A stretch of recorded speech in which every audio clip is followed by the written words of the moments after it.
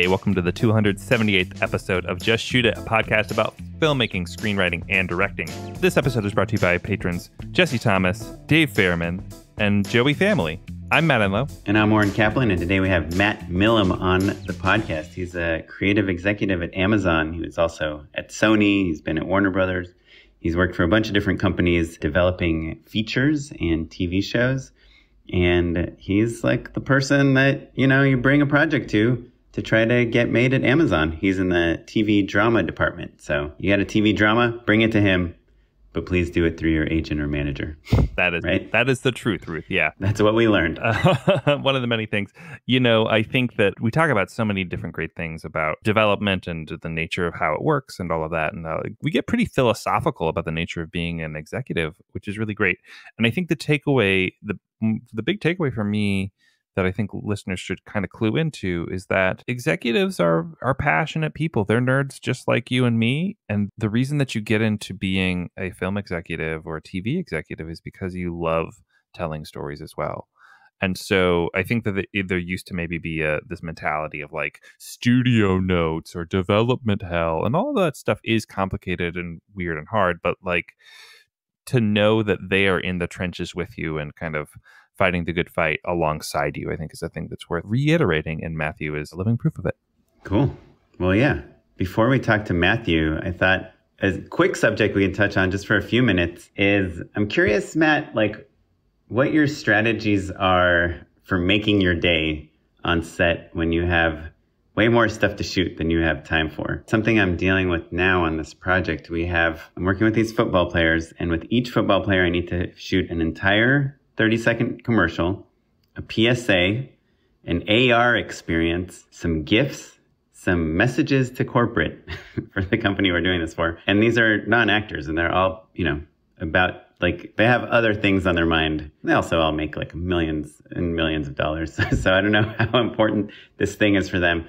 I feel like I'm just going as fast as I can, but making my day it's hard. I find that I have to kind of compromise on some things. Like, what's your strategy in terms of like ordering? I mean, obviously you have an assistant director and things that help you figure out the order of the day, but how do you make sure you get the good stuff? Yeah, that's great. I mean, I think, look, you prioritize things, right? Like, I think that experience has taught you a few things about how likely it is that people will show up on time, give or take. You do a little recon, you figure out like how close are the people, are they on a schedule, is there somebody there holding their hand to make sure that they get there on time, all that stuff, because schedules are variable, and oftentimes athletes in particular, or musicians, there's all sorts of people who just like are on these kind of whirlwind tours all the time where they're just kind of constantly doing things. And so doing that recon to learn how likely it is that they'll be there when you need them there is important. And then also, right. And just to be clear, I mean, like, it doesn't have to be a commercial or with non-actors or anything, but every job has like, well, we have to be out of this place by 3 p.m. or we lose the light at this time, or there's no job that doesn't have a time limit of some sort. There's the just kind of stacking your day such that it's strategic, and also that you're putting your most important stuff a little bit earlier in the day so that you're not rushing it. And the thing that can be really frustrating, I think, is when you're on something and the logic of the day dictates that you don't put things that are the most important things early in the day. That's when it's a especially huge bummer, when it's just like, oh, it's efficient to shoot it in this way where you're kind of shooting less important in this direction and then in this direction. Right, exactly. The light doesn't help you out, or the location is strange, or one cast member isn't going to be there until later in the day. That stuff really, those logistical things can really create some complications. And then I think the other thing is you just have to like really lean on your team and communicate with them. And it's not an accusation, it's not an attack, but your AD knows and your producers know how ambitious the day is. And, if you work with them and say, look, I genuinely don't know how to get this. This is the essential amount of stuff, and we've done the math, and it's not going to go faster than the physics of rolling cameras and moving them around, and and figuring out like, is it a second camera, or is it, there are certain things that you can do that money will fix it, and then sometimes it's just like you literally can't go faster. And like having those conversations early is really tricky because, again, you don't want to sound like you're blaming someone, but also your job is to make all of the things that you have been hired to shoot good. And a producer's job and an AD's job is to get them in on budget and on time. And you and I think, both are really conscientious of collaborating with those other departments because they're oftentimes our friends. We're, team players, all of that stuff. But if the pieces aren't good, everyone loses, right? And so, you do have to voice that. And look, I don't know. There's not a good answer when you really are just like backed against a wall and there's not a way to really to do it, And I think the answer is like, hey, let's work together to figure out what can we do to make this more achievable because I want to deliver for you all, and I'm having a hard time seeing this current plan working the way we need it to. Right, but there is something to, as a director, your limitations. We have to shoot the scene in 3 hours, and there's a chance that the weather won't cooperate, or there'll be clouds, or someone's going to get there late, or whatever, or like a gag's not going to work. And so, don't you think, as a director, part of your job is to figure out what is like the minimum number of shots and setups that we need to tell this story? Certainly. And I guess what I'm saying is that like you can take that up to a certain point. You can say, okay, well, this can be a oneer, and this will shoot a medium and a close simultaneously. So we have things to cut to because, the likelihood that they'll get it perfect in one take is going to be hard, but we don't have time to change setups. There are a lot of strategies. You're right. I mean, I guess what I'm saying is I'm sort of assuming that you've already employed all of those strategies and the math still doesn't work. Yeah, I mean, it doesn't, but I like to kind of explore the nuts and bolts. Like, I guess here's a super specific question. If you're running late and you do one take, and it's kind of, let's say, somebody reading a teleprompter and they're saying like 10 sentences or something. It's like a minute long take. And you do a take and it seems like they nailed it. Do you do a second take? Yeah. So a lesson that I have learned many times is that doing the take is the fastest part of the whole filmmaking process. Like a minute long take is frankly pretty rare. Most of the time, they're a lot shorter than that. I would sometimes do one take. No, but if you're doing a whole scene in minutes, not longer. Yeah. But then, once you're into coverage, I would do, some people call it a line-orama, where I would kind of take it chunk by chunk real fast and be like, in a single, like we're still rolling. And I would be like, okay, Oren, I need you to say hello. Give me 5 different flavors. Surprise me on the first one. Okay, now disappoint me, and just like fire it off that way. And that's a way of like getting as many options as you can. It's not, sometimes actors hate it, that's not always a thing that they love. And it oftentimes will dictate your edit in a way that I'm sure you dislike as a person who's so edit conscientious. But that's a technique specifically that I will use. I'll do like 1 or 2 takes where you just get it all the way through and you're covered, and then I'll kind of get in and nitpick chunk by chunk as fast as I can without breaking or resetting, and no one's flying in to fix looks or any of that stuff. And that to me is oftentimes a technique that gives you a little bit more safety in the edit to craft something without spending a ton of time. But my point being, resetting cameras, moving around, all of that other stuff, the stuff in between the takes is the stuff that takes. I mean, even just cutting and restarting. Right. Like exactly. When you say cut, let's go again right away, and the AC is like, okay, hold on, let me grab the slate. Yeah. What take is this? I say hold there, still rolling. And I call it nice and loud as I say cut, or as loud as I say action.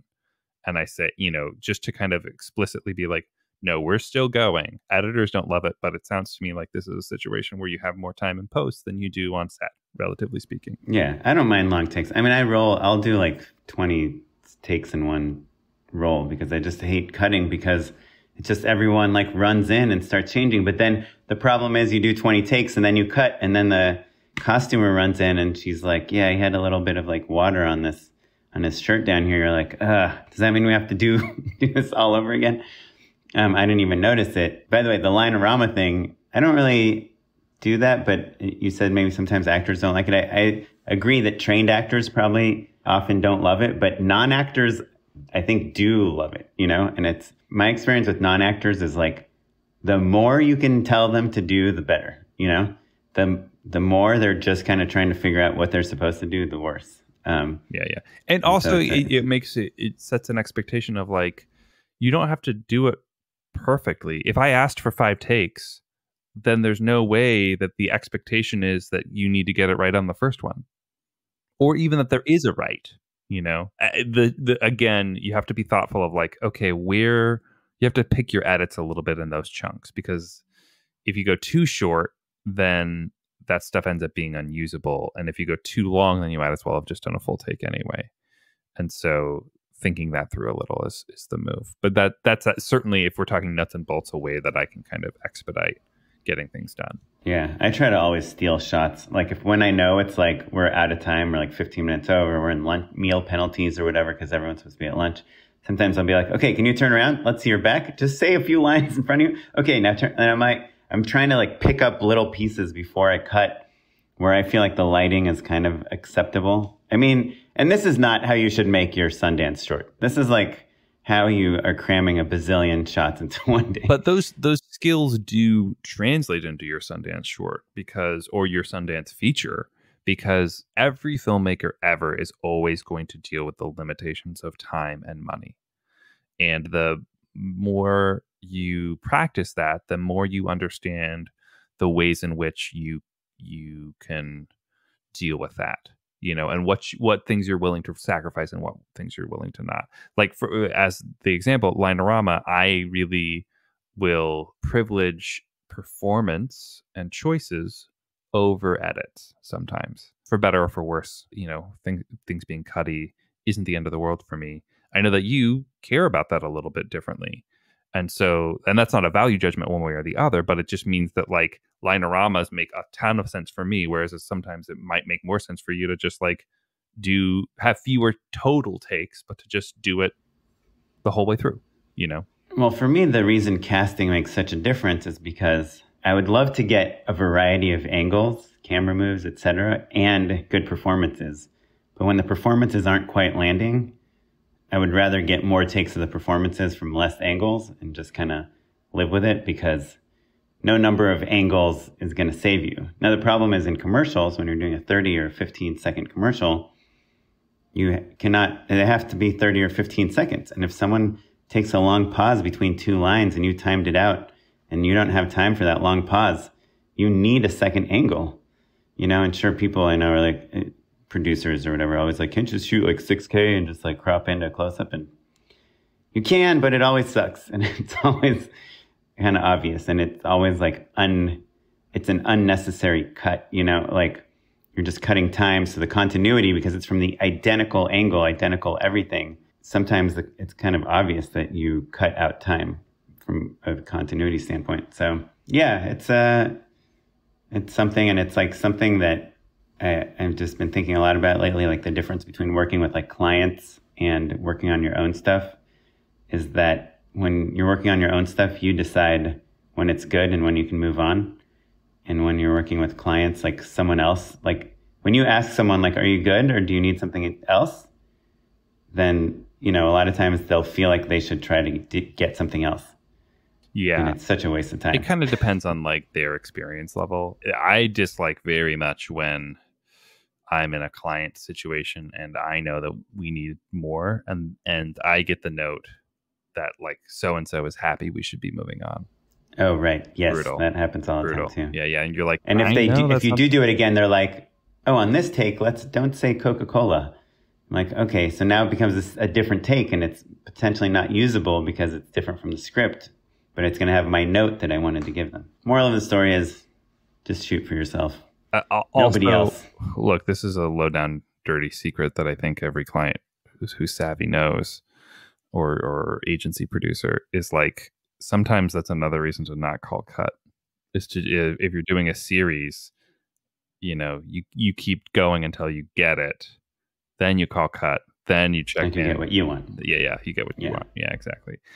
And look, sometimes I'm right and sometimes I'm wrong, but I feel like my obligation is to get what I want because I think that's what they're going to want to. And if they knew better than me, then they just wouldn't have hired me in the first place. They'd just be directing it themselves. Right. Well, okay. On that note, before we hop into our wonderful conversation with Matt Milam of Amazon, we wanted to remind you that we have a Patreon page, patreon.com/justshootitpod. It's the place where you can throw us a couple bucks to show your gratitude and to support people like our editor, Sarah, our social media maestro, Derek. They've been putting in a lot of hard work. I hope that you have noticed that our ads are maybe a little bit better and that the experience is a little bit cleaner for everyone. We've kind of upgraded some of our podcasting platform stuff, and we are just working hard to keep this show moving along, and genuinely, it would not be there if it wasn't for Sarah and Derek and all of their help and for your support. So we appreciate it. If you're not into Patreon right now or you can't afford it, that's okay too. We'll continue to make the show, but maybe jump on social media, give us a shout out, a like, a share. There's a lot of ways to support the show. So we appreciate it any which way. But if you want to throw us a couple bucks, patreon.com/justshootitpod. Yeah, and if you give us $10, we'll send you a hat. Which you got to mail out some hats. Awesome. Well, without further ado, and maybe after a sponsor or two, we'll talk with Matt Milam. Well, we're here with Matt Milam. Thanks for joining us. My pleasure, guys. Thanks for having me. Yeah, welcome. So, Matt, you're in the drama department at Amazon. Tell us a little bit about, just kind of set the table for people, what you do, what the world is like for you right now. The world for me, what do I do? So I'm the joke that I make to my friends is I'm someone who has an opinion that gets paid to give my opinion to people that are way more artistically talented than I can ever be. So, the majority of my day is spent reading and assessing material that could be potentially, good series for the network.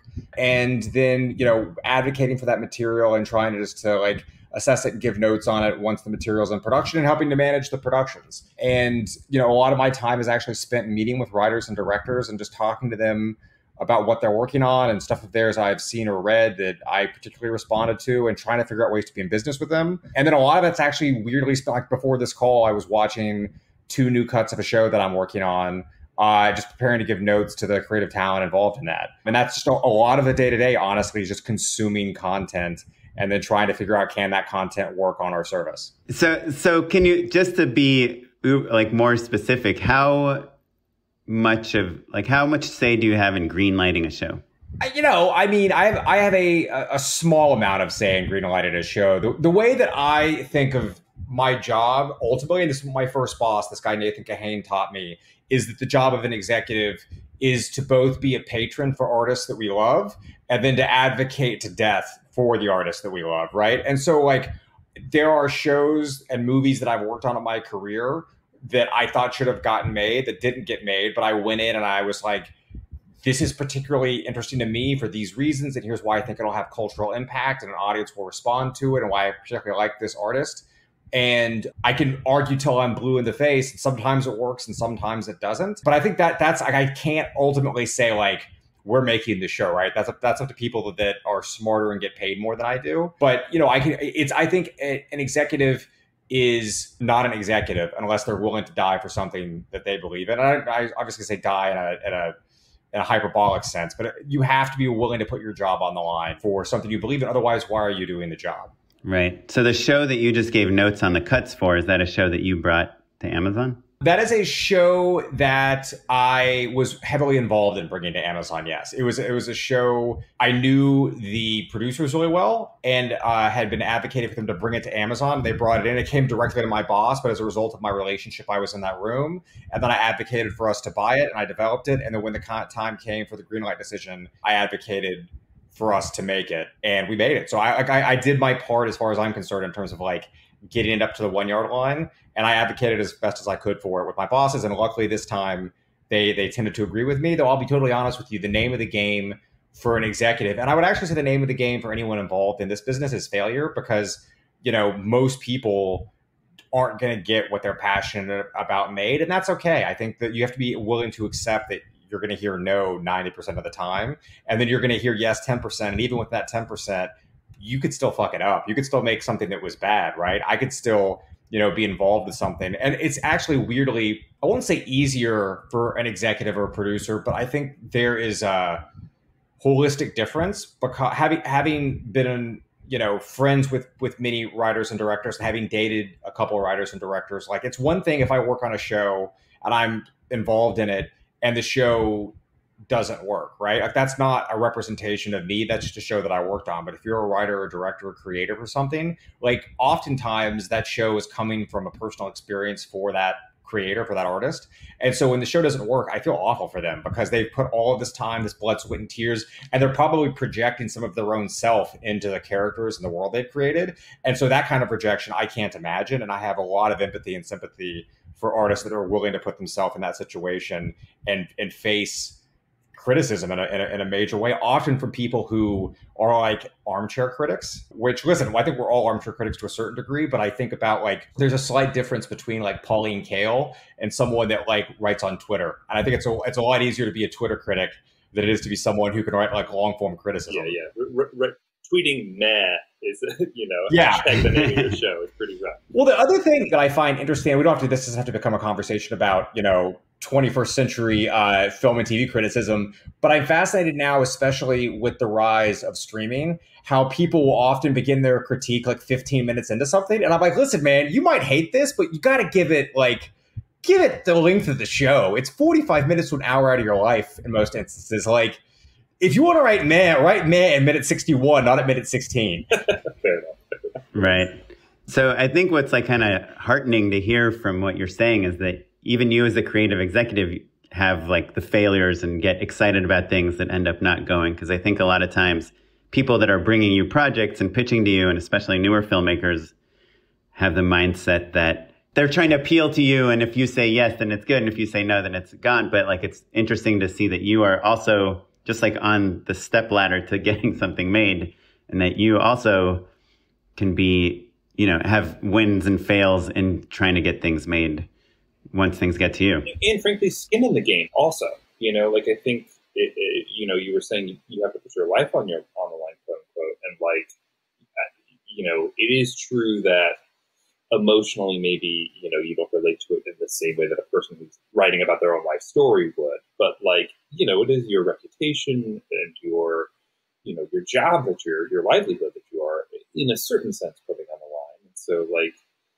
I've always admired executives who are willing to fight for something and say that they love something. That's kind of special, actually. But so to Oren's point, I think it is interesting just to remind everyone that like executives oftentimes are fighting just as hard as you are, just in a different way. There's a different set of skills and politics to navigate. There are, I think, listen, I'm not trying to aggrandize myself or my friends that I think are also. No, that's what we're doing. That's what we're doing. And I appreciate that. It makes me feel better about who I am, right? But it's again, I credit a lot of my worldview on being an executive to my first boss, this guy, Nathan, who runs Lionsgate now. And like, Nathan literally said to me at one point, like, he's like, I don't pay you to like track specs. I don't pay you to watch stuff, because I pay you for your fucking opinion. And if you don't have one, like, you're not getting your money. Like, that to me was what it was always about. And he would get really obstinate with me sometimes. And sometimes I know he would like something, but then he would challenge me and make me defend my point of view. And I think that's the name of the game. Like, everyone wants to be Robert Evans, right? Everyone wants to be Don Steele. Everyone wants to be like these great studio executives that advocated. But the reason they're like known is like, yeah, Robert Evans is known for the voice and all the antics he did, and Don is known for being in 3D. Yes, exactly. It's just a plain-air animation joke, guys. Sorry. No, exactly. Well, listen, that Comedy Central show was Ken Notorious was fantastic, but no, but it's like that's a big piece of it, right? And I think anyone, like, I get really angry at executives who are, all they do is they try to play the game, because I'm like, man, like, if you don't want to like get into a tussle, then like I don't want to be in the ring with you. Like, I'd rather like actually have like arguments. It's so funny because sometimes I'll have conversations with agents and managers and other executives, and there's like a thing that I worked on, and they're like, no offense, but I didn't respond to that thing. And I was like, dude, don't qualify your answer. Just tell me it sucks. Let's have a debate about this, because sometimes I may agree with you that it didn't turn out the way it should have turned out, and that's for a host and a litany of reasons that have nothing to do with the creatives involved. It just, you can, I'm sure you guys have probably done this in your own endeavors, where you set out to do something, and for a host of things you can't control. It just doesn't work out the way it should, and that's the game. And you got to start over and try again. That's like every single job. Totally, I think. Not like I'm like, the exact opposite. I nail it every time.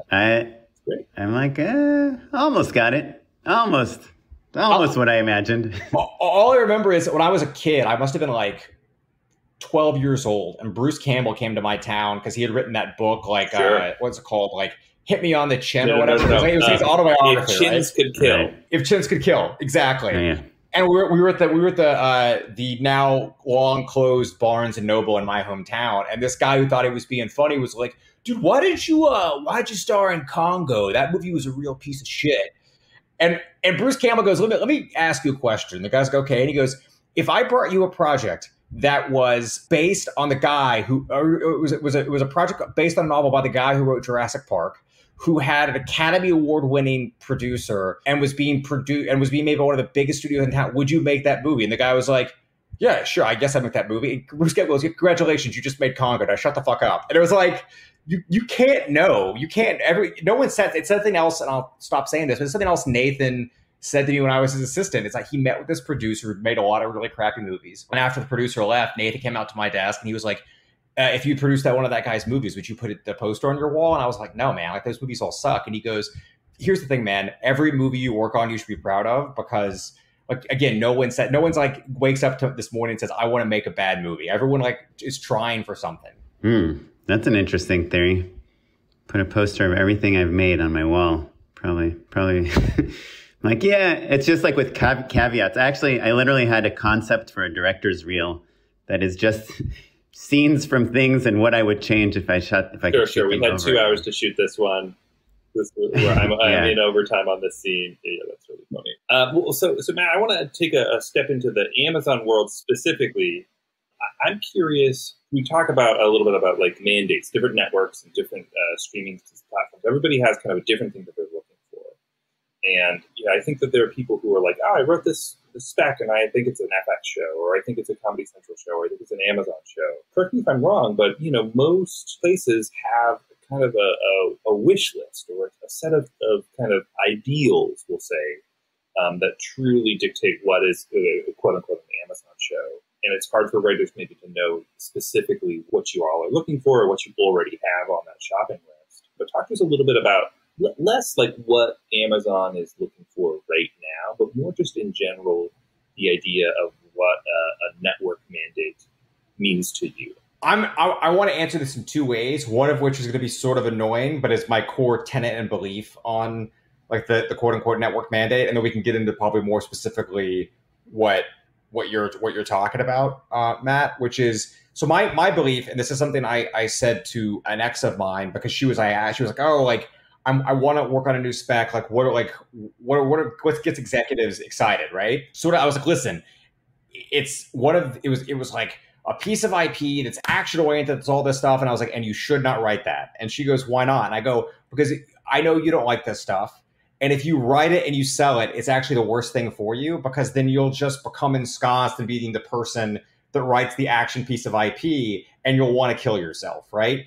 And what I try to say to writers and directors when they're asking me that question is that, like, you should write what you want to write. You should direct what you want to direct, with the caveat of, if what you're interested in is the subject of underwater basket weaving, then you have to understand that your audience is going to be incredibly small. So that means there's going to be a lot less interest in what you're trying to get done. So the budget's going to be smaller, the audience is going to be smaller, and you have to be okay with that.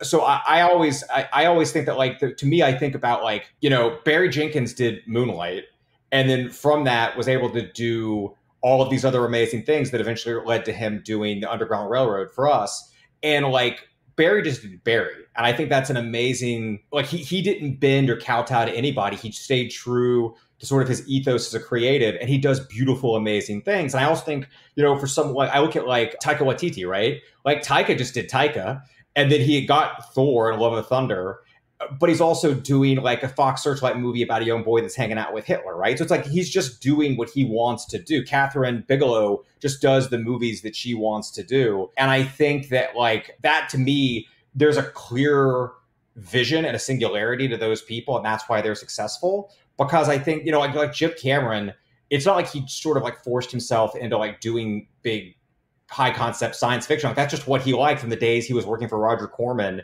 and doing like Piranha and all these like ridiculous things that he was doing for Corman. And I think that's why his movies are so good. I think that's why Chris Nolan's movies are so good, because they're finding thematics and core pieces to them that are working, and they're sort of headed towards that. So I think it's important for me. I just don't want to push people towards like trying to write to sell something. I want to push them towards like writing the stuff that they believe in. And if that lines up with a mandate, all the better. But from a larger mandate perspective, I think everyone, by and large, especially at the streamers, is just trying to find stuff that's going to resonate with an audience. And what that inherently comes down to is original concepts. And I know that's probably a really annoying thing for an executive to say, because it's such a nebulous term. But I think that's really what it is. And I think that the stuff I would say to creatives all the time is like, think about your show within the confines of the competition of what you watch. Like, instead of making yourself a creative, make yourself the viewer. And it's a Tuesday night and you've just come home from a hard day at work. You and your partner put down your like screaming 5-year-old kids. They're in bed. You turn on the television. Like, what do you want to watch after a hard day? And that's probably the mandate for a network, right? Because we want to provide not just content for viewers, but we want to provide joy and satisfaction for the people that are tuning into that network. And the way you keep them on your network is you keep providing joy and satisfaction. And sometimes that's a very serious adult drama, but sometimes that's also like a big, dumb action show, right? And so I think ultimately it's looking for the originality within that sort of thought process that sort of comes down to what I think any successful network's mandate ultimately is. And that was another point I wanted to make on this front, which is that I think that it's increasingly difficult to sort of ferret out those original ideas. Because if you think about, I mean, it's an obvious thing that's been talked about ad nauseum, but the idea that like when we were all kids, because I'm assuming we're all roughly the same age, when we were all kids, it was a Friday night, like you had no options. Like if you wanted to go do something, you went to a movie theater or you turned on like HBO or you like watched a VHS or a DVD. And now, obviously, between video games and Twitter and like YouTube and just like the mindless entertainment we can do, it's becoming harder to find that piece of original content. And I think some people get really frustrated by that, but I actually think it forces everyone involved in entertainment to just push themselves harder to be like, okay, cool. So how do we subvert these expectations? How do we sort of undercut what people think they want and give them this really cool original idea? And sometimes that's IP. And sometimes I think the IP is the creative that's making it. I go back and I think about, Barry and Taika and Catherine Bigelow and like all of these amazing people that are creating content. Bong Joon-ho, like those are just original ideas, and the artist becomes the IP in a lot of ways because they're so singular. So I think that's really the other piece of the mandate for networks is singular visions, right? Because I think that's really what breaks through with an audience. That's probably not exactly answering the question, but do you want me to go deeper or? Well, I have some follow-up questions to that. I guess if the mandate is make a show that people are going to want to see, is there a difference between a Netflix drama and a Hulu drama and and an Amazon drama and an Apple Plus drama? Or do you think you guys are kind of all in the same business in terms of the type of content you're looking for? I think in the head of the executive at the specific network, there's a differentiation between what makes up Apple or Amazon or Netflix. I think, for example, when I worked at Warner Brothers, we always talked about the Warner Brothers shield and like what a Warner's movie was. And like, yeah, that informed Warner's ideology when it came to films. But then I would do anecdotal conversations either with friends back home. I'm from Tennessee originally, or when I would travel and I wouldn't tell people what I did. I was like, oh, what are you guys going to go see this weekend? And they'll be like, we're going to go see the George Clooney movie. And I'm like, oh, you mean Ocean's 11? And they're like, yeah, sure, that's what we're going to go. They had no clue oftentimes. The average consumer has no clue. And again, this is anecdotal, but I was on a trip in Europe 2 years ago for a friend's wedding. I was taking the train from Belgium back to London, and I struck up a conversation with this older couple next to me. We're just talking to them. And the wife was talking about stuff she enjoyed. I was like, oh, you know what? You might actually enjoy the show called The Marvelous Mrs. Maisel. I think it's really the woman who created it, Amy Sherman Palladino, is like very talented, and I think you would enjoy it. And she was like, and I was telling her about it, she's like, oh, where can I watch that? And I was like, oh, if you have Amazon Prime, you can watch. She's like, oh, I have to buy it off Amazon Prime. I'm like, no. Like if you have the service, you can watch the content, right? And so again, for that consumer, they don't understand, they don't necessarily link the show to the service. And I think that's just how consumers are. I think that when you're trying to figure out if you're going to make your mortgage payment or not, like if you're less concerned with the brand of what you're buying and more concerned with whether or not you're enjoying the content. And I think that's a good reminder for us that we have to divorce ourselves sometimes from our identity as entertainment people and more put ourselves in the place of the consumer. So to go more directly answer your question, yes, I do think there are identities within networks. And again, I use, when I was at Warner's from the time Jack Warner founded them in the 1930s, made a lot of their bones by doing gangster pictures, right? And I think if you look around at the history of Warner movies, there's no one that does a gangster picture better than Warner's. From stuff in the 1930s all the way up to like The Departed in 2006 or 2007, I forget the year it came out, but like that, they have a lineage of that, right? In the same way that like when you look at Universal and monster movies, or like Sony doing more prestige movies. And so I think inherently there becomes a thing that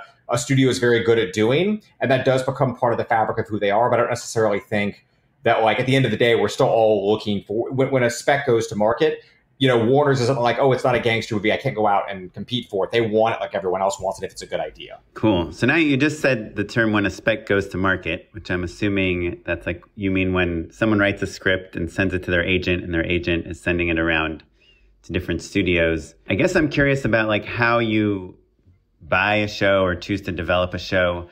Is it that an agent sends you a script, or like how often is it that way, and how often is it someone comes in and does like a pitch to you? And obviously nowadays I'm assuming it's more they do it over Zoom or something, but tell us like a little bit about the process of how you find a show and like how the whole pitching thing works. Well, so I'll answer that in two ways. I'll use an example for something I bought recently, but on the pitching side, and I'm one of the few, hopefully no one's going to get angry with me when I say this, I actually am a huge advocate for writers to not pitch.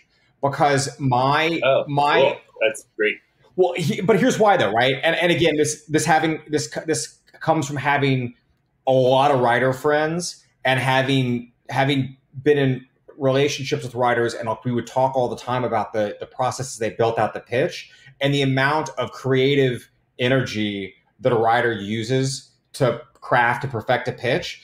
The same amount of energy they use to craft, perfect a pilot script or a spec pilot, right? And so my thing is if someone comes in and they pitch me a show and I don't buy it, they're just left with this ephemeral idea, right? And so they can't get a job with that. But if they spend the same amount of time and they write a spec pilot, I may pass on a writer's spec pilot, but then they have a sample they can use to go get staff. They have a sample they can use to go like advocate for another job. And so like for me personally, I would rather have, like a suitcase to carry around as opposed to just like an idea of a suitcase that one day I may have. And so that's the reason I think that speccing a pilot is better than spending time on a pitch. Because again, it's the same amount it's 6 months, no matter what you do. And for an example of something I recently bought, there's a spec that I just bought like probably 8-9 months ago, where a friend of mine who's a producer whose taste I really trust sent me what was essentially a writing sample and was like, I want you to take a look at this.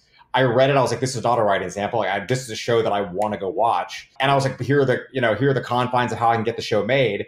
Got on the phone with the writer, had really honest conversations about sort of what I thought the show was. I wanted to hear what their opinions were, make sure we were all on the same page, and bought it and spent the last year developing it. And I don't know what's going to happen, but like, I think the writer has done an amazing job working on the pilot. I'm very hopeful about it. But that was the thing where it was just a producer sending me something. But oftentimes, or to answer your question a little bit more specifically, is that it is a situation where an agent will just go out with a piece of material and say, hey, we're going to the town with this. Like, what do you think? And you're reading, and then you're and they're emailing you directly. Yeah. The agents calls me, says, hey, I've got this piece of material, would you take a look at it? And then I do and assess. And I will say that there are agents that I really trust. There are many agents who will call you and just sort of like throw spaghetti against the wall. And then there are agents that I really trust who, when they have a pilot, or when I was on the feature side, had a spec script, they were like, listen, I don't think you're going to like this. It has a lot of problems, but my client wants to take it out. I want to honor my client. I want to do right by my client. Would you please take a look at it? I would take a look at it. But then when that same agent calls me up 6 months later and says, hey, listen, cancel your lunch, stay in, you got to read this right now. It's the best piece of writing I've read in 6 months. Then I take that agent or manager seriously, because I'm like, it's not a game of bullshit, right? They actually have an opinion. And in my career, I've bought more stuff from agents and managers who advocate passionately and truthfully, as opposed to agents and managers who call me up and everything's the best thing they've ever read. Because it's like nothing can ever be, not everything that gets written is the best thing they've ever read. Right. And do you ever get unsolicited scripts, or is it pretty much there's a pipeline and it's through representatives? It's always through representatives. The only time that I get unsolicited submissions is either it's from a friend who I've known for many years and there's a level of trust and advocacy there on both sides for, or it's from producers who've already vetted it in some other way. I just don't, I think it opens you up to way too many legal pitfalls to do it. I know that's, I like, to be totally honest with you, when I started, I was like 15 and I was a writer. I wrote a couple of specs and I actually got a manager, and I would do the same thing that a lot of these writers are doing now, which is at the time I would send like letters to agents and managers and production companies, and I got rejected a ton, but occasionally someone would read. So even though I'm not reading for legal reasons, that doesn't mean there's not producers or other executives at different companies that won't read. I just can't, given where I'm at, I can't, and it's a big policy for any major studio to not take unsolicited material. Yeah, that's super helpful to know. Yeah, kind of on an official level. That's not, interpersonal. Right. That's like literally Amazon's rule is. Yeah, every major company I've worked for, whether it was Amazon or Skydance or Warner Brothers or Sony, it's like the only place I was really reading unsolicited material was when I worked as an indie producer when I first started out. And then, I'll be honest with you, I also I do look at stuff on the blacklist, and that's technically unsolicited, but that's going through a filtration system that sort of provides a level of safety for everyone involved. Does the blacklist have TV pilots also now? Yeah. Mm-hmm. Okay, and it's a separate list than the feature list? Correct. Okay, that's cool. And so once you like a script, do you just kind of go make your decision if you want to work on it at that point? Or do you invite the writers or producers or whatever the creative team behind the script this project is in to pitch or talk more about the project? I personally like to have conversations with the creative involved in it, just because I want to make sure we're all on the same page. Because it's like that, maybe I see something and I'm like, oh, this thing's so awesome. And I talk to the writer's like, that is no, that's not what I'm going for at all. And I think it's better to know you shouldn't get married when you're dating as opposed to when you're 3 kids in, right? And I try to start it before there's any real creative conversations, just to it's like I did that spec I told you about. I called the writer up. I was like, here's what I think the show is. Here's what I'm interested in. Here's where I would push and advocate for the show for. And if you're on the same page with that, we should hold hands and go off on this thing. But if you're not into this for any reason, that's cool too. And go with God. And so I like to have those conversations just so everyone's above board. And I also think it creates a sense of esprit de corps and companionship in the creative process where, everyone's on the same page. Because let's be honest, if you're a writer or director, you've probably been working on this piece of material for 6 months or way more before I even see it, right? And when I come into the process, except for rare instances, we're going to work on it together for probably at the minimum of 18 months to 2 years before whatever actually gets in front of a camera. So if we're not together now, when the passion begins to wane, 6 months to a year in, you need to have a place to come back and get re-energized from. And I think that initial conversation, for me at least, and I think for the creatives that I work with, really helps to be okay, what are we fighting for? What are the core tenets we're all interested in? Let's come back and refine these and just use that to sort of re-energize ourselves when you run out of gas a little bit. Yeah, I love the reality of knowing that the gas tank will empty at some point. I want to talk a little bit about your metrics for success. I think understanding what it means to you specifically, and maybe what it even means to Amazon to make a quote unquote successful show. Is it buzz? Is it prestige? Is it awards? Is it some sort of internal metric? Or is it just kind of a consensus that, this one worked? How do you judge whether or not you nailed it, especially kind of absent of Nielsen numbers? Listen, I think that's a really good question. And I think it depends on executive to executive and network to network, obviously. I'll take it from the first part of your question, what does it mean for me? And I think success for me means a couple of things, which is primarily it is the vision of the creative that I worked with, is their vision realized in the way they want to realize, right? Because my only job really at the end of the day is to make sure I'm helping them as much as possible get from the beginning of the road to the end of the road. And so that's really important to me personally. But then sort of beyond that, it's is it good? Is it something that I can look at and be would my 11-year-old self watch this show or movie and be yeah, man, that's pretty cool. That's pretty fucking cool. I really like that, right? Because I always have to sort of return to that because I don't know. I get really cynical the older I get, especially. And there are moments when I'm in meetings when I have to remind myself, like, oh no, this is pretty cool. Like this is a pretty cool like moment you're having with this piece of talent that you never thought you'd be able to like talk to, and like and we're like, thinking back to like when I was like 15 or 20 years old, being like, it'd be really dope to be in a room with this person. And then I sometimes find myself in a room with that person as opposed to just you're hanging out with Harrison Ford. I mean, actually, that was a moment where I was in a meeting with him once and I was just like, this is dope. I really like, this is really, really cool. And he's a really nice guy. But that was a really big thing for me too. And then obviously there's the metrics of like, does it make societal and cultural impact? Because you could make stuff that's like the best show or movie in the world, but if 6 people watch it, it's like if a tree falls to the forest, no one's around to hear it. Does it really ultimately fucking matter? But that ultimately, if I get the privilege to work on something that I really, really love, like, and nobody sees it, I to a certain level, I would also still consider that success, right? Because there's a lot of cult movies that I love. I remember seeing The Big Lebowski the first time when I was in high school, and I was in a theater in my hometown. It was like a 400-person theater, and there were 6 people in the theater, and my friend and I that were watching it were the only ones laughing. And I remember being like, if I got, granted, it's the Coen brothers, so this is like whatever, but like I was like, if I got to work on this movie, like I wouldn't care if it made $6. Like, it's still a dope fucking movie that I'm sure like speaks to people. But so for me, it's an alchemy of sort of all 3 of those things. Is the creative, are they satisfied with the ultimate end result? Am I proud of the result? Does it have a cultural impact? And it's like, if you can get 2, as Jack Nicholson said in Mars Attacks, like 2 out of 3 ain't bad, right? Like if you can get 2 out of 3 of those things, it's ultimately not necessarily a bad thing. I think the thing that I find hollow, when you work on something that everyone knows is not good, but for some reason finds like super big financial success, there's something a little bit hollow in that where you're like, I sort of like, I'm part of the problem. And it's like that, that I think those can be tough moments because you're like, it worked, but you're not necessarily like super engaged for why it worked. And I think I've worked with creative talent who knows that for whatever reason, the movie didn't quite hit the aspirations they wanted to make, but it still found cultural relevance. And it's that weird thing where they're like, I want another chance, coach. I want to go back in. I want to try this again because I know I can do better next time. And so I think that's a big piece of it. So to the network thing, I think it's customer engagement and customer joy, right? I think it's a thing about where does the viewer respond to the material? Are you making good stuff? And does the talent feel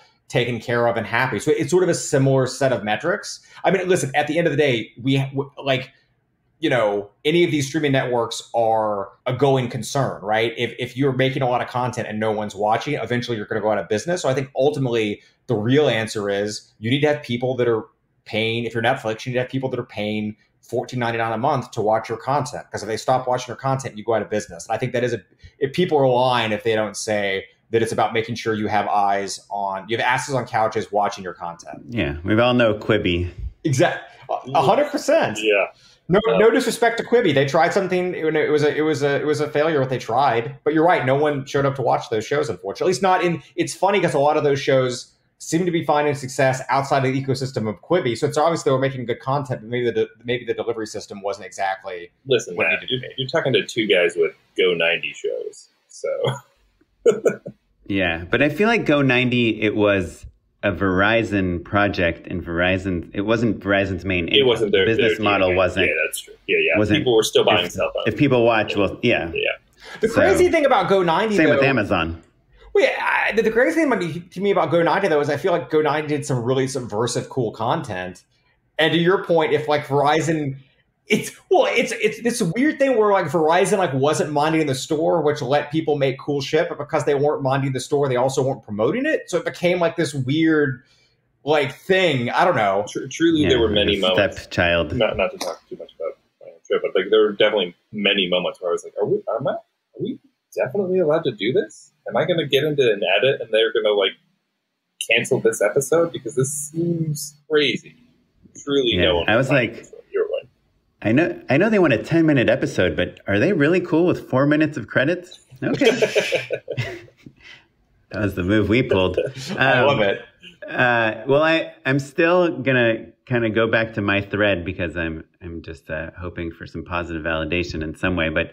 Have you ever bought a show in the last 2 years, and when I say bought, I just mean like chose it to develop for Amazon or Skydance or wherever you're at, that did not have like this incredible pilot script, but came with like a proof of concept or a pitch deck or an attachment or like, because I don't know, like Catherine Bigelow, you mentioned, I don't know that she like writes all her own material. Like, has a show ever come to you that the pilot script isn't what got you excited, but something else about the project did? Oh, 1,000%. It happens all the time. I mean, for me personally, there was a project I think of off the top of my head that I bought when I was at Sony on the film side, where the script came in and it was really rough, right? Because the producer would slip it to me just to be like, hey, what do you think about this concept? And I got to the end of it and I was like, listen, the script needs a shitload of work, but like, there's a movie here. I know there's a movie here, and I know I can get it. Like, if we could get this script halfway to where it needs to be, I know I can package it, and I know we can get a movie off the ground. And it's something one of my bosses at Warner said to me. He said, he's like, stop looking for perfection. Sometimes you just need to squint and be able to see the city in the distance, right? And so that, to me, was one of the things I always live by, because nothing's going to come in. Like, that was one of the great, the first job I worked at, again, for this guy, Nathan, was at a company, we didn't have a lot of money, right? So you had to buy, like, the detritus of the world that was out there that was broken. So I was, like, constantly reading. Like, I couldn't afford to go advocate for, like, a David Kepper, John August script, right? Or Aaron Sorkin script, because we didn't have I had, like, $50,000. So I have to, like, constantly be like, is this a concept? Yes, it's a concept. I can buy this. I can work with the writer. We can try to polish it up. And then maybe we can go out and get a bigger piece of talent to get this made. And so it was constantly sort of like looking for those things. And I think if you're an executive and you're looking for something to come in that's already sort of fully formed, you're doing a real disservice to yourself. And plus, by the way, that means you're going to take like a shot or two a year. I'm a gambler. Like, I like to have as many, like, both literally and figuratively. I like when I go to the casino and I go to play craps, I like to have a lot of numbers on the table. And I sort of approach my development scheme in the same way. I don't like buy everything, but I'm like, if there's something here and I think it's cool, it's like, let's see what happens. Like, let's try to figure it out. Let me ask you, I guess, when you say, you see something interesting in something, maybe the script is okay. It kind of feels like maybe it's missing an engine or something, there's no one attached, but you feel like there's some potential and you're saying, let's give it a try. Let's gamble on this. What does that mean? Does that mean Amazon puts up some development money to the writer, or like, how do you get invested in a project beyond just saying that you're interested in it? We buy the script. We usually have some development steps. And it depends, like the situation with the script at Sony was a situation where I thought the writer had real talent, right? But I think the script, like I said, was really rough. And so I had that call that I talked about, a couple minutes ago, where I called the producer, the writer, we got on the phone. I was like, here's the thing. I'll be honest with you. Like, I think the script needs a lot of work. I think there's a good concept here.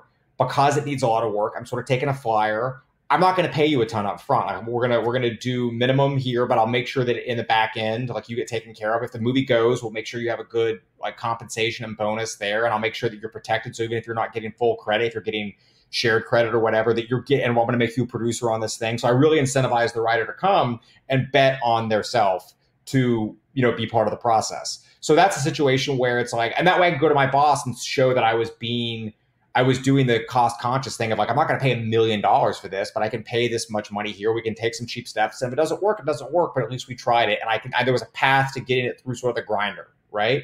So yeah, to answer your question in a long-winded way, it's about buying the script and then spending real money on development. And again, this is a situation where if it's super broken or if it's super rough early on, then it's going to inherently be a cheaper price. But I try to set up those deals where if it gets made, the writer is not screwed over, the creator is not screwed over, that they get a seat at the table as hopefully a producer when I was on the film side, or they get some sort of other compensation that keeps them incentivized to work. And is there a minimum, if they're not in the Writers Guild, do you still do a WGA contract with them? So if we are in any major companies, like what's called a quote unquote guild signatory, which means they have to pay WGA minimums and then get the writer into the guild.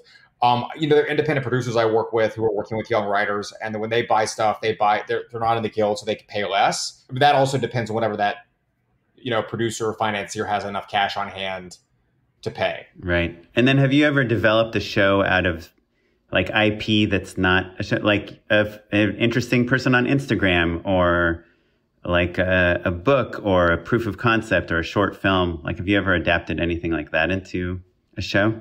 There's definitely been stuff on articles that I've developed, and there's been like, what do the kids call it today? The TikTok or whatever the kids say, like where I've gone and I've like contacted people. There was actually a comedian, this guy that I think is super talented, that I saw him on Instagram, and he was like reposting his TikToks to Instagram, and I was like, this guy's really funny. And so I sent his stuff to like 10 people, and I was like, who are comedian friends of mine. I was like, I don't work in comedy, I work in drama. I was like, but you guys should watch this guy because I think that there's something here that I think could be interesting, right? So yeah, all the time. I think that like it also makes me feel better about myself when I go down at a fucking K-hole of like an hour on Instagram. Like, oh, but this is work. It's really work what I'm doing. I'm doing research. Totally. It is. So I guess I was going to ask also about like attachments. Like I had a script that I wrote with a friend, and it did well like at some festivals, like writing, competitions. And someone from FX had reached out. He's like, oh, I heard you won this competition. Like, can I see your script? And we had this producer that was helping us out. And he was like, don't just send them the script. Like, we should get a producer attached, an agent. We should basically kind of package this before we bring it to a network, because it'll have a higher chance of getting traction there. Is there anything to that? Yes. I mean, these are all gradations, right? And it's all about sort of like where you as a creator feel comfortable exposing your material. There's a writer that I really respect that when I was younger gave me a lot of good piece of advice. And like one of the things he always talked about was like, he referred to it as the object.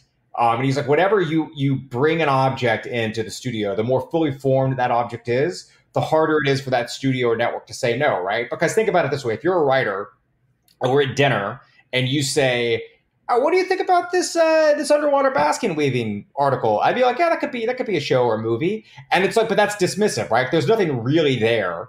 But if like you go out and you write that script and you come to me, I'm like, well, it's a little bit harder for me to say no, right? Because then I have to read and assess the script. Now you know, write that script, is it a movie or a TV show, for instance, right? Like it just literally you take that step even without even thinking about it, right? It's that much more specific. Yeah, because you've now formed the object a little bit more, and if you attach a director, you attach a piece of cast, then it becomes a more like you begin to like you begin to find a statue within the stone, right? And the reality is that like in a world, like executives are hungry for content. We all want content. We all have to fill these distribution pipelines, especially on the streaming side of stuff, where if you look at a company like Netflix who wants to do whatever it is, like 40,000 hours of new content every year, I don't know what the fucking number they want to do now is, but it's like they need to fill that content pipeline in the same way that like Hulu does, in the same way that we do, or Apple does, or whomever, right? And so the reality is that, and people sometimes ask me like, well, how did these crappy movies get made? And I'm like, well, it's not we want to make crappy movies, or bad content. But when we're developing stuff and a package comes along and it's like, it's Ocean's 11 and it's Brad Pitt and George Clooney and it's Steven Soderbergh and it's this script. I actually personally love that movie. But when you bring that package to market, it's a lot harder to say no to that because you're like, well, this is the thing that I can go make right now and I need to fill this slot. And so we're going to go make this piece of content. But to Oren, to your specific question, when you come in with a fully packaged thing, I'm not saying that it's definitely going to get made, but it's a lot harder to say no to. Of like, well, I guess the better example is like, what do you want for dinner tonight? Versus I made reservations at 6:30 at Mozza. I'm going. If you want to go, let me know. And like, well, I am hungry and I don't really want pizza, but I'm hungry and this reservation already exists, so let's go. Our squash blossoms in season. Exactly. But sorry, that's a Mozza joke, everyone.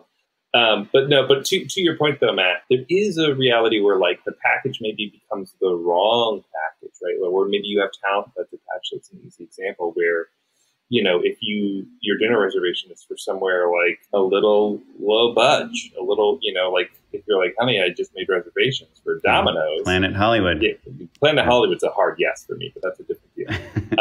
But yeah, you know what I mean? Like if it's somewhere that's not quite exactly exciting, or if the person maybe has some baggage or whatever, do you ever run into that situation where you kind of meet a young hustler and it doesn't go that way because of some of the attachments or baggage? Oh, yeah, 100%. Because again, the talent that one studio responds to, another studio may not respond to, right? Like I remember being at Warner's and there were writers and directors on our list that for whatever reason, the studio had a bad experience with. And it was like they could have the best spec. And it's like, yeah, we're probably not going to buy it because like that's we don't work with that person, right? Or there were writers that had bad experiences with us and who'd be like, I don't want to work with Warner's, right? And that was very, very rare. But there'll also be times when I would talk to a producer and be like, so-and-so is like, this person is like because what happens inevitably is that like a script comes in to a studio's weekend read pile, the whole studio reads it, all of a sudden, like, Oren's the hottest writer at Warner Brothers. And for Warner Brothers, like Oren is like the guy Hold on, sorry, our internet was breaking up. Can you say that a couple more times? Oh yeah, Oren is the hottest writer at Warner Brothers. Where all of a sudden Oren's on every list inside Warner Brothers, but to like Sony or Paramount or DreamWorks or Fox, if they're like, Oren, sure. Like he's not like we prefer, Steve Zalian, or we prefer, Lindsay Beer, or we prefer like Jessica Gao or any of these other like writers that are out there. And so it just depends from studio to studio, like who's meaningful for, that time and place. And so like, I think it's sometimes you have to accept the fact that by getting a piece of talent for one studio may close the door to another studio. And that's why you should try to go for the people that you like, because what you ultimately don't want, it's sort of like the thing that I said to my friend who like wanted to write the action spec that would sell. It's like, yeah, maybe you go out and you get this like hot TikTok star that's going to get it sold to this one place. But if you hate that person and the show gets made and the show doesn't work because you attach this one person, then like you're going to be angry at yourself. And wouldn't it be better to get the person you want? And maybe the budget's a little bit less. Maybe you don't sell it to a major, you sell it to a mini major, or you sell it to like a smaller streaming network,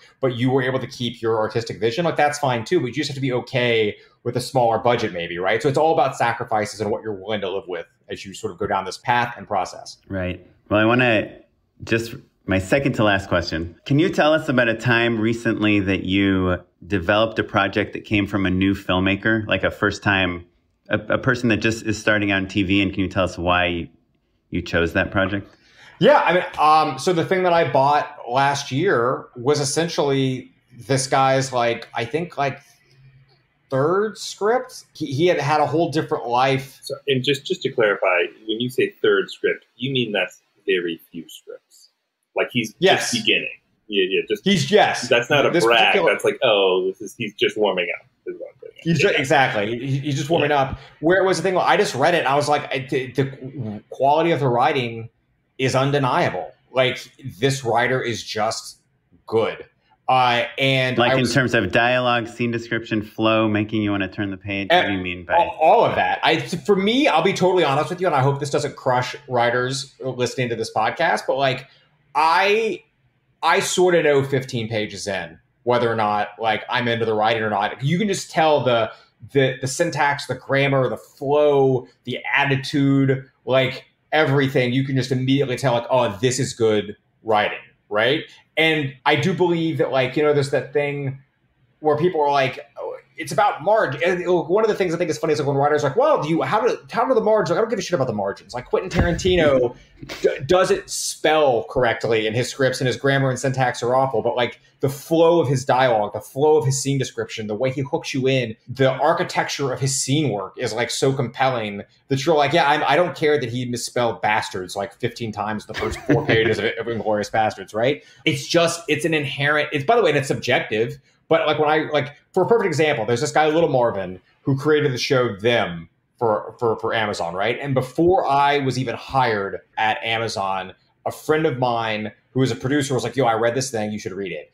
I started reading Little Marvin's pilot, but what would eventually become Them. And like 5 pages in, I like put the script down and called, his agent at the time, this guy, Bob Homenpire in Maybank. And I was like, guys, I have to meet him. Like, I just immediately knew. And that was something to your question, Oren, not to tell Little Marvin's story, but I'll tell Little Marvin's story, which is that he had been a writer here, I think 14 years ago, and had left the business and moved back to Florida to work at QVC, like doing like home shopping stuff, and had written Them as a pilot as sort of a thing of like, I want to give this just like one more shot. And now it's a show it's getting ready to have its second season on Amazon. That's because he like wrote it. And it's like, and I know that probably frustrates a lot of people to be like, well, how can I do that? And I'm like, I don't know. Like Little Marvin he worked for 10 years to perfect, even though he was working at QVC during the day, at night, he was just like constantly writing or rewriting and consuming content and trying to figure out like what would be his voice, and that's sort of where it got there. So yes, the long answer to your short question is yes, I have advocated and bought stuff from very young writers. And it's like first 5 minutes, just great opening sequence, great flow, great dialogue, great whatever. Like they're painting images in your brain, and that's it. There's no rules of what you want. It's just when you see it, you kind of know it. Yeah, 100%. It's I feel like I'm sure like all three of us do, like just watch a lot of shows, watch a lot of movies, read a lot of books, read a lot of scripts. And the reality is that you just know. It's like it's like you ask like a football player, like how did Peyton Manning know he was to make that pass? You're like, he was like, I've been doing it for 20 years. I just know, right? And it's like, it's not that I'm comparing any of us to Peyton Manning, though I feel like you guys probably are professional level NFL players. It's just an inherent gut instinct. And it only comes from the 10,000 hours we all put in to sort of get there. I also think about, there's that show Quarry that was on, I think, Cinemax. And I remember reading the pilot. My friend Matt DeRoss sent me that pilot. And I remember there's a scene in the pilot, which I won't ruin for people that haven't seen the pilot. When I was reading it, I actually physically put the script down. I had to get up and walk around for a minute. I was like, that's such a fucking great turn in the middle of it. I was like, how did he totally trick me? That's a fucking great moment. And that amped me up to get back down and read the script. When I read Scott Frank's pilot, not his pilot, but his feature script for Godless, when I was like a young executive, you were 6 pages in. And granted, he'd written amazing movies like Get Shorty and Out of Sight that I already loved. But 6 pages in, you're like, oh, this guy can fucking write. There's a magic to it. There's an intoxication to it. And that to me is that's heroin. When you watch a movie where you're just you're in the hands of a fucking master, or you read something and you're like, this person just knows how to have a turn of phrase. That's makes all the difference. Well, what I'm hearing here though, and I think it's interesting, is you're talking about how much media you're consuming and how you can still get incredibly excited about it. I think that's something special. And I don't know that there are that many people out there that would, get physically excited from 6 pages of a screenplay. Do you know what I mean? I think that is something that thanks to your passion and also your experience of knowing what something is really special, when you've got that in your hands, I think that's special. But I think that it's worth pointing out, I guess is what I'm saying. And to me, that oftentimes means the difference between a great executive and somebody who maybe wants to be doing something else. The more I work, the more excited I am when I meet people who are advocates for artists and who love recognizing great talent and great material. I really appreciate you saying that. The reality is I was a fat nerd who had nothing. My mom was a single mom who was a movie theater manager. And when my grandmother couldn't take care of me, she would take me and put me in at the projector booth, and I would just watch movies all day. So I don't necessarily think it's anything more than the fact that I don't have much of a life, and I just really enjoy going to watch movies and read books and that sort of stuff. So it's, for me, it's what gets me, because no one's getting rich anymore, right? So it's this is the thing that has to make it worth it. Yeah, without a doubt. Yeah. Awesome. Mr. Bezos might be getting a little rich. But he's doing Amazon Web Services. Yeah, exactly. well, Matt, we could talk to you all day, and we'd love to have you on the show again sometime soon. But you've got a busy schedule. Do you have a few minutes to hang out and endorse with us? Yeah, sure. Let's endorse away. Unpaid endorsements.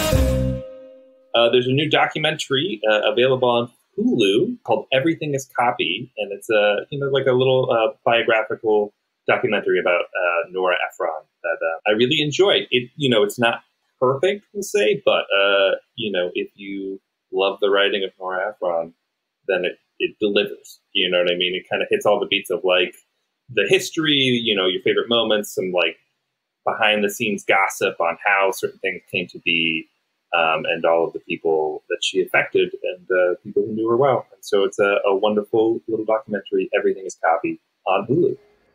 Okay, I'm going to do 2 real quick. First of all, friend of the show, Tony Ascenda. The show he directs some episodes of. Dave has a 2nd season that just came out. My wife can't stand it, but I just love it so much. It's not for everyone, but it's so bonkers.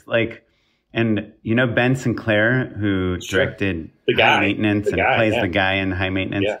He directed a few episodes. He directed one that Benny Blanco is in, and him and Dave just have this 20-minute long fully naked montage of them hanging out together. Just one of the weirdest things I've ever seen. The only place it seems not out of place would be on High Maintenance, but now this is on Dave.